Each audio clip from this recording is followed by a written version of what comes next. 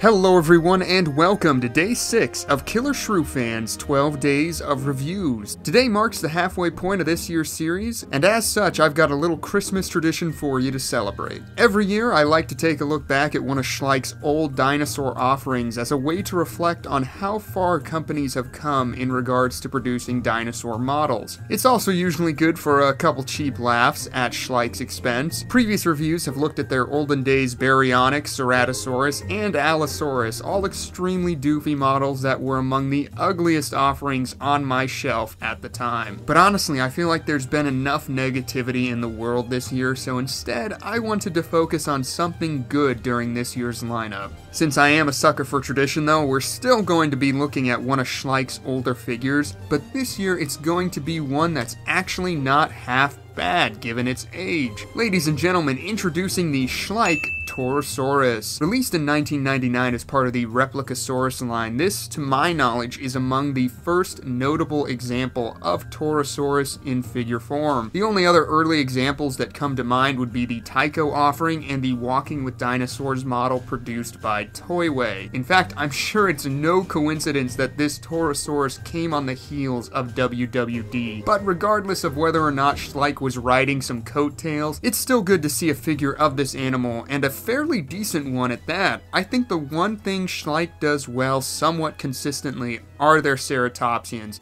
and I don't think this one is an exception to that. It has a lot of old world charm to it, and I think it's going to be a fun one to take a look at.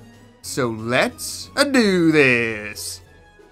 As always, we're going to go ahead and start at the head of this figure. Schleich have done a commendable job rendering the massive skull of Torosaurus on this toy. The frill is sculpted against the curve of the back as the animal looks upward, and all of that surface area is covered in large-scale details that transition into smaller scales around the eyes. The eyes themselves are a sort of haunted orange color, no pupils, which somewhat gives this Torosaurus a possessed feel, and the fact that they're sunk in against those dark bags really doesn't help either. I'm also a big fan of the sort of waddle of skin beneath the animal's neck. There's some nice movement and weight to that area of the sculpt, which is something I always appreciate. The horns and beak are the only aspects of the head that feel somewhat unattended to. There's no texture or anything to them, and as a result they look a little plain in comparison to the rest of the sculpt. Still, all things considered, I think this head sculpt is a fairly well done offering from Schleich given its age and that it's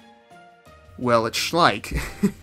Moving down the body, I don't think this is necessarily anything to write home about. You have some good examples of folding and bunching skin around the rotating limbs, but beyond that, the sculpt is basically just more of those scale details on an even larger scale. That and the overall proportions and shape of the body feel a bit off, if I'm being honest. Still, this style of detail work on the figure as a whole was pretty common practice for Schleich back in the day. I feel like this is one of the more successful examples of it. On previous offerings, it's really just looked like cracked, drying mud, but here it actually feels a lot more scaly in its appearance. Maybe not being painted with the colors of mud helps, I don't know, who would have thought, right? Looking at this thing from a dorsal view, you can see that, boy, those brow horns are pretty close together, aren't they? But you've also got a good view of the entire frill from this angle, as well as more of that scale texture on the top of the back. Schleich loved it so much they made sure to get it everywhere, I guess. Then if we look at the underbelly, you can see more of that hanging skin in the throat region, and that the texture down here is largely the same as on the rest of the body. Even the soles of the feet have the same detail, which, God bless them, once they pick a style, they really commit to it, don't they? The feet of this Torosaurus feature the correct number of digits, even if their presentation isn't quite right. You can see that the nails are painted with the same tan that's on the face, and as we go up the arms, you can see some great folding skin details around the joints. I'm particularly fond of the right arm. The buckling skin around the wrist, elbow, and shoulder really sells that striding movement, which I like. The thighs of the animal are quite beefy, particularly the right one as it flexes with the movement of the animal, but beyond that, the musculature in these back legs does feel a bit mushy and undefined, I gotta say.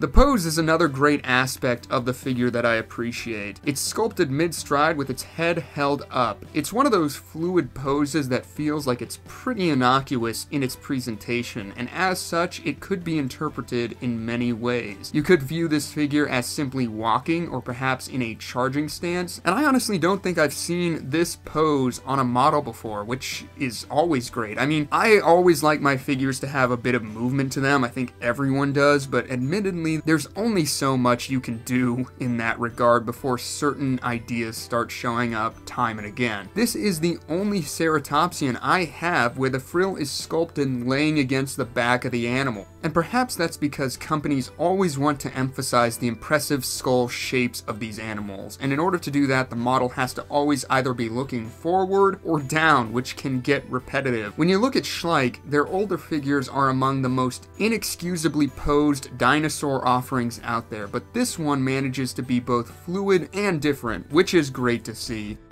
The paint job is also fairly different by old Schleich standards. So many of their models were those dull, muddy, earthy tones which never helped the sculptural problems. This one is still fairly dull, with a gray-blue main body, tan highlights on the frill, face, and horns, and dark shading on the limbs. And the application is pretty basic, I must say. But once again, it's different enough to stand out, and it helps all of that detail show up nicely on the figure. For a quick measurement, this Torosaurus comes in at around 7.5 inches long, or roughly 19.5 centimeters, and stands in at approximately 3¼ inches off the ground, or around 8.5 centimeters at the top of the horns.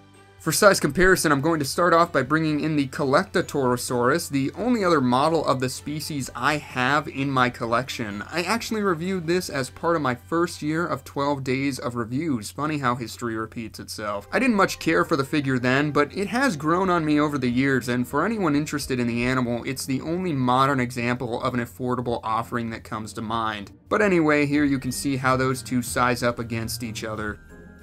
Next up, here it is with some Schleich counterparts, the Pentaceratops and awesome little Psittacosaurus, and this just highlights what I was saying about how Schleich seems to have had a good grasp on ceratopsians over the years, and it's fun to see the evolution in style from figure to figure. Now for some Triceratops comparisons, because of course, first up, here it is with the Batat Triceratops, which I reviewed during last year's 12 days of reviews. And you know, for a Schleich figure, I do think this is a fairly good offering, but when compared to the likes of the even older Batat dinos, it really does look pretty sophomoric, doesn't it? I've said it before, and I'll say it again, you just can't beat the classics. Then here it is next to the amazing Safari LTD Triceratops. You know, looking at these two side by side, the detail work doesn't seem too terribly off on that old Torosaurus. I can't think of another more accessible figure of such a popular species, so hopefully this will give you an idea of the size you can expect from Schleich's model.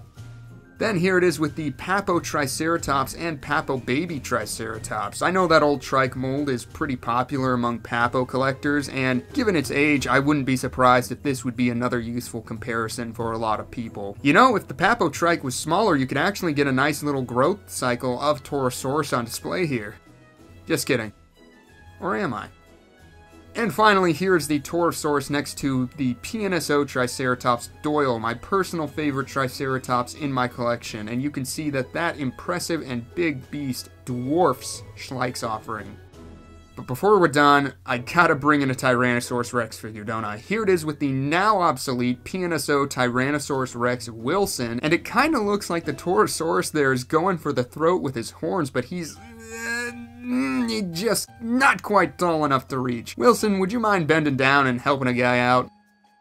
And that was the Schleich Torosaurus. It's true that this model's age shows in more ways than one, and it relies on many of the same unappealing techniques that a lot of older Schleich figures do. But at the end of the day, I do think this is a fairly well-realized rendition of a largely underrepresented species in model form. I feel that a lot of its shortcomings can be attributed to its age, which I fully expect with a model that's over 20 years old. If this was a new release we would have some issues, but as is, I think this Torosaurus makes for an enjoyable offering from Schleich, and I definitely dig it. If you have a soft spot for older dinosaur models and your collection is lacking in the Torosaurus department, I think this one is definitely worth tracking down. I don't think it's a centerpiece by any stretch of the imagination, but if you're looking for a blend of some old world charm and a little bit of accuracy, then look no further.